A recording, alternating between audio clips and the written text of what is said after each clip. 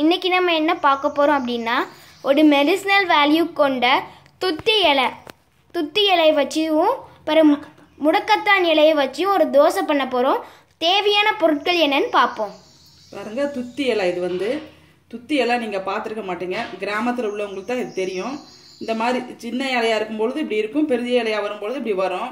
இதனுடைய பூ இப்படி மஞ்சள் கலரில் அந்த இருக்கு பாருங்கள். இந்த மாதிரி மஞ்சள் கலரில் மஞ்சள் கனகாமரம் பூ மாதிரி பூக்கும். இதில் காய் இந்த பாருங்கள். இது நாங்கள் சின்ன வயசில் இருக்கும்பொழுது இது டிஃபன் பாக்ஸ்ன்னு நாங்கள் சொல்லுவோம். இது அந்த டிஃபன் பாக்ஸ் மாதிரியே ஒரு ஷேப்பில் இது இருக்கும். அதனால அந்த கேரியர் மாதிரியே இருக்கும். அதான் இதனுடைய காய், துத்தியினுடைய காய். இது ரொம்ப மெடிசினல் வேல்யூ உடையது. இது மூளை நோய்க்கு ரொம்ப நல்லது, காலுக்கு ரொம்ப நல்லது, குடலெல்லாம் நல்லா சுத்தப்படுத்தும், ரத்தத்தை ரொம்ப நல்லா சுத்திகரிக்கும்னு சொல்லியிருக்காங்க கிராமங்களில். அந்த காலத்தில் இதுதான் மூலத்துக்கெல்லாம் இந்த இலை தான் மருந்தாக பயன்படுத்தியிருக்காங்க. அதே மாதிரி இது முடக்கத்தான். இது பெரும்பாலும் இப்போ உங்களுக்கு தெரியும், டவுன்கள்லையும் எல்லா மார்க்கெட்டுகள்லையும் கிடைக்குது. இது முடக்கத்தான். இதனுடைய காய் இந்த பாருங்க, இந்த மாதிரி இருக்கும். பார்த்துக்கோங்க, இதே மாதிரி இருக்கும். நம்ம இது வீட்டிலேயே இது ரெண்டுமே ஒரு தொட்டியில் வீட்டிலேயே வளர்க்கலாம். எல்லா மூலிகைகளையுமே நம்ம வீட்டில் ஒவ்வொரு செடி வச்சுக்கிட்டாலே நம்மளுக்கு போதுமானது தான். இப்போ இதை வச்சு நம்ம தோசை பண்ண போகிறோம். இதுக்கு தேவையானது இந்த 2 இலைகளும், அப்புறம் கொஞ்சோண்டு சீரகம், கொஞ்சம் வெங்காயம், கொஞ்சோண்டு நல்லா பொடிசாக நறுக்கி வச்சுக்கோங்க. ஒரே ஒரு பச்சை மிளகாயை பொடிசாக நறுக்கி வச்சுக்கோங்க. 2க்கு தேவையான தோசை மாவு 2 இதுலேயும் நான் ஊற்றி வச்சுருக்கேன் பாருங்க. 2லேயும் தோசை மாவு. இப்போ இதை பொடிசாக நறுக்கி தான் நம்ம போடணும். பொடிசாக நறுக்கிக்கோங்க. இது மிக்சியில் அடித்து போட்டிங்கன்னு சொன்னால் தோசை சட்டியிலேருந்து எலும்பாது. அதனால் பொடிசாக நறுக்கி போட்டிங்கன்னா உங்களுக்கு அந்த டேஸ்ட்டும் வாயில் தெரியாது, நல்லா இருக்கும். அதனால் பொடிசாக நறுக்கியே போடுங்க. எந்த இலைனாலும் நறுக்கி போட்டிங்கன்னா தான் நல்லது. மிக்சியில் அடிச்சிட்டிங்கன்னு சொன்னால் அதனுடைய ஸ்மெல் அந்த தோசையில் வந்துடும்.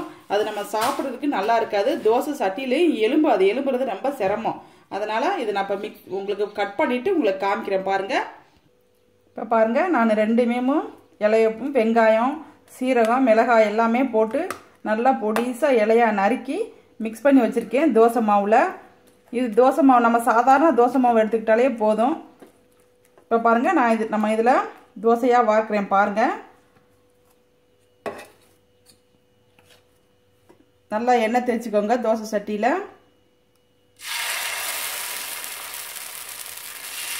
நல்லா சின்ன சின்ன தோசைகளாக பார்த்தாலே போதும். பெருசாக வைக்கணும்னு அவசியம் கிடையாது. இது நமக்கு மெடிசினல் வேல்யூங்கிறதுனால நீங்கள் ஒன்றும் அழகாக தோசையாக வார்க்கணும்லாம் இல்லை. நல்லா சின்ன சின்ன தோசைகளாக வார்த்து சுற்றி கொஞ்சம் எண்ணெய் ஊற்றிக்கோங்க. லைட்டாக அப்படி நல்லெண்ணெய் ஊற்றிக்கோங்க.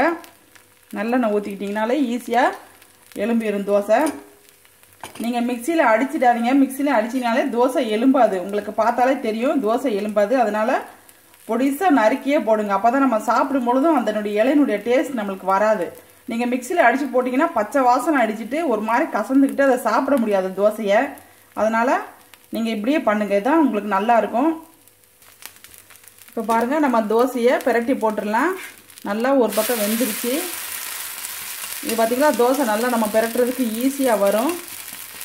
இப்போ நல்லா ஒரு சைடு நல்லா வெந்துருச்சு. நம்ம இப்போ பிரட்டி போட்டோம் பாருங்கள். இப்போ பாருங்கள், நமக்கு இந்த ஒரு தோசை ரெடி ஆயிடுச்சு. நம்ம அடுத்து இந்த பாருங்கள், இந்த தோசையை பார்த்திங்களா நல்லா ஆம்லேட் மாதிரி இருக்கும் பார்க்குறதுக்கு. டேஸ்ட்டும் அதே மாதிரி இருக்கும், நல்ல டேஸ்ட்டாக இருக்கும். நீங்கள் சாப்பிட்டு பாருங்கள். இப்போ 2வது முடக்கத்தான் ஊற்றுறேன் பாருங்கள்.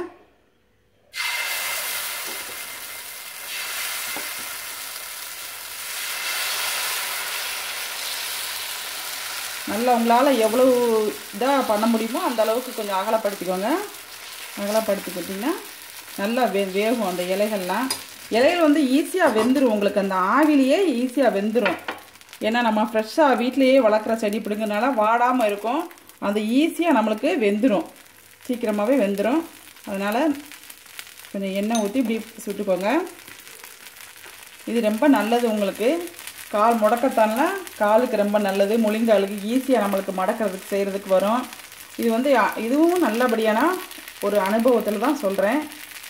அதனால் இது ரொம்ப டேஸ்ட்டாக இருக்கும். நல்லா பண்ணி பாருங்கள். மெடிசினல் வேல்யூ ரொம்ப இருக்குது இதில்.